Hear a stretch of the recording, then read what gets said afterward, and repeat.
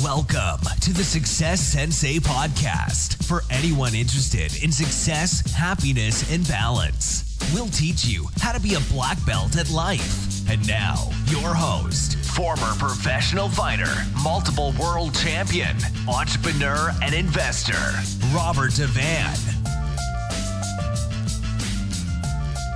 Bowing in. This is Robert Devane, the Success Sensei, helping you to win at life one kick and punch at a time. Episode 323. After all is said and done, more is said than done. It's the Success Sensei podcast main event. After all is said and done, more is said than done.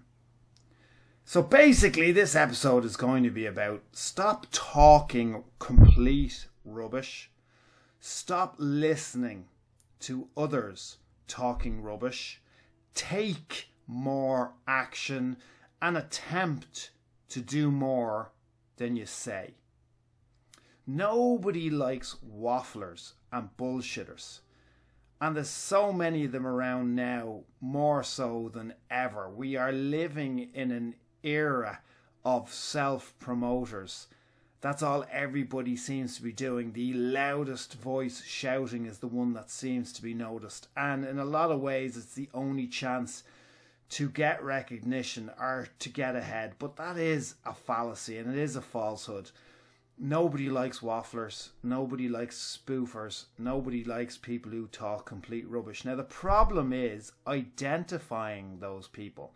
Because when people say certain things to you, you just take them at face value and you just assume that they're telling the truth. Why wouldn't you assume that?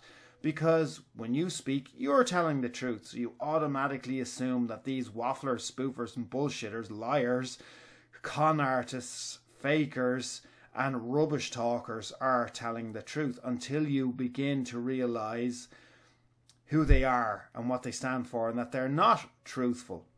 And hopefully you don't get conned along the way, but all of us invariably do, even if it's just conned of your time or conned of a bit of your energy or conned of your attention. But as you get on, it becomes easier and easier to spot, fake people, wafflers, bullshitters. And talk is cheap, as the expression goes. Look, it's fine to talk through a plan. It's absolutely fine to talk through the pros and cons of going down a certain path, attempting to do, to achieve or to attain or to experience something, and then to talk your way out of it. I mean, that's clever. That's due diligence. It's important to do your homework. And if it all doesn't add up, then yeah, absolutely, there will be more talk than action. But then that was a strategy. That was for an actual reason. That wasn't just talk for talk's sake. It wasn't just ego talk. It wasn't any of those things. It was actually analysing a deal. We're talking about the cheap talk that no one has any intention of ever following through on, or not even any of the intention. They mightn't even have the bravery to follow through. It might just be talk for talk's sake. There's another expression in sales, and that is undersell and over-deliver. You may have heard that one before, you may not. Undersell and over-deliver. And we do live in a time where everybody is trying to oversell and under-deliver, and they're trying to close the deal and wait for the next idiot to come along who they can do the same process with. Now that is, again, a complete falsehood.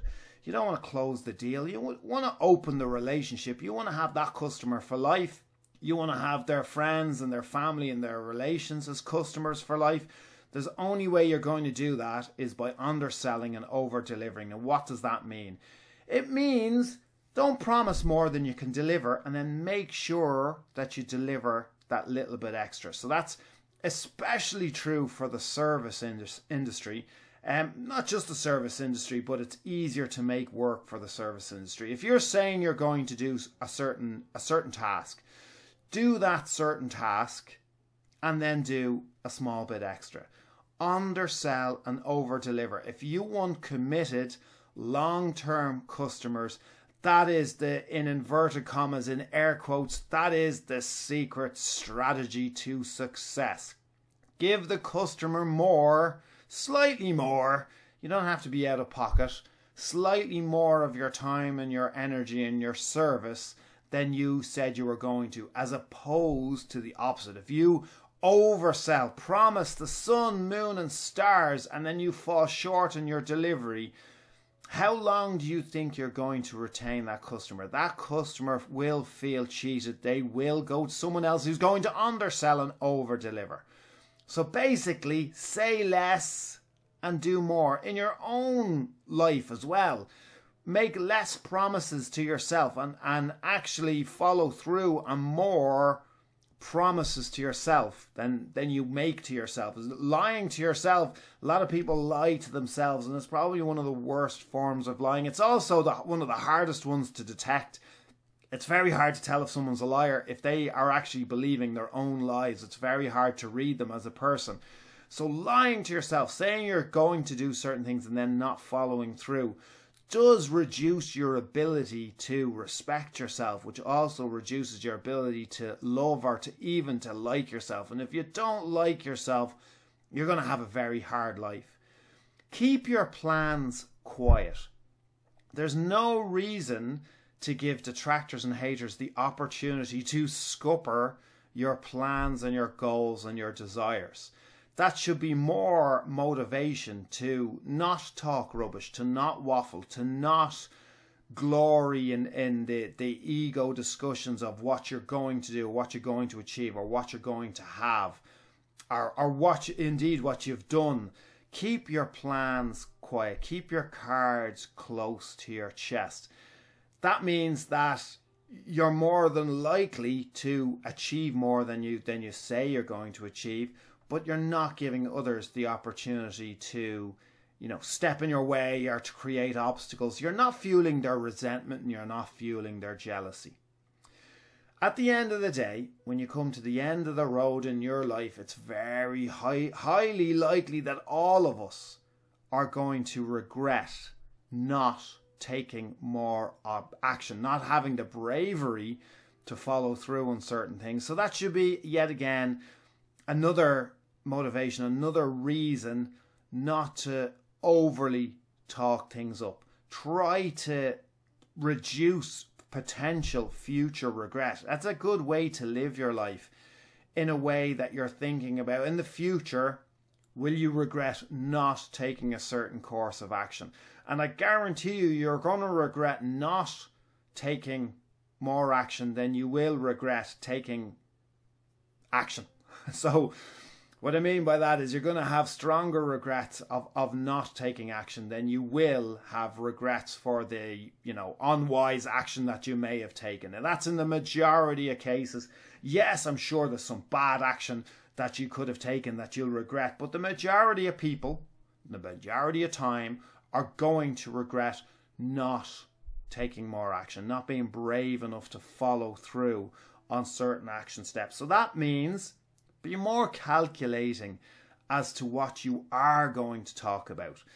Reduce that wasted talk time, that cheap talk, that wasted energy, that wasted talking about things that you know are never going to come to fruition. It's just talk. And absolutely, don't do that to yourself, but absolutely don't listen to the same behavior and the same talk from others. Stop listening to rubbish. Take more action and attempt to do even more than you say, undersell and over deliver. So that when all is said and done in your life, more is done than said. Why not reverse the original episode title?